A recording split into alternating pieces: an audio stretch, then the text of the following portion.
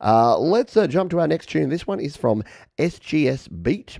And they say, when the P word lockdown, the P word, L word, I'm just going to say the words now, hit my town, I discovered GarageBand. A lot of folks did. I finished this piece. I was hooked and never stopped since. So again, a very common thing that a lot of folks, they got into GarageBand, or they got into home recording, and then they started using GarageBand and they've just never stopped. So I think that's a cool thing. If there's good that has come out of the C word, it is that so many folks have started creating so much good music that I honestly just can't keep up. And by the way, Thomas says he's live tomorrow, so he's doing a show tomorrow as opposed to today, as he usually does. So thanks for clarifying that one. Glad I didn't close with it now, Thomas, and say, all right, now go check out Thomas. And you're like, Pete, I'm not playing today. All right, let's jump in and check this one out. An instrumental beat, Alleycat, from JazzcoRecords. I've seen you here in the stream. Thank you for submitting. Let's give this one a spin on Your Music Live.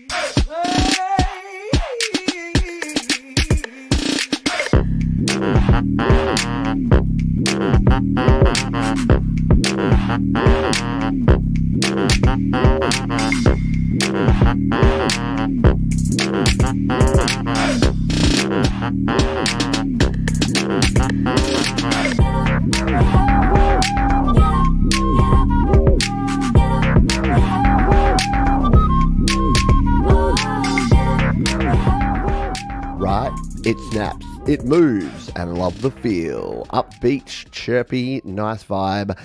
Yeah, very cool. And the Jazz Hustle flute. One of these days, I'm going to do an entire album of just Jazz Hustle flute loops in GarageBand. It's one of my favorite. Jazz Hustle flute and Latin piano.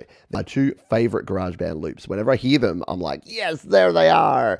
In a good way. Like, it's not a bad thing. It's cool to hear those sounds used really well. Really nice, really jazzy, really funky, and really cool. Well put together. Love it.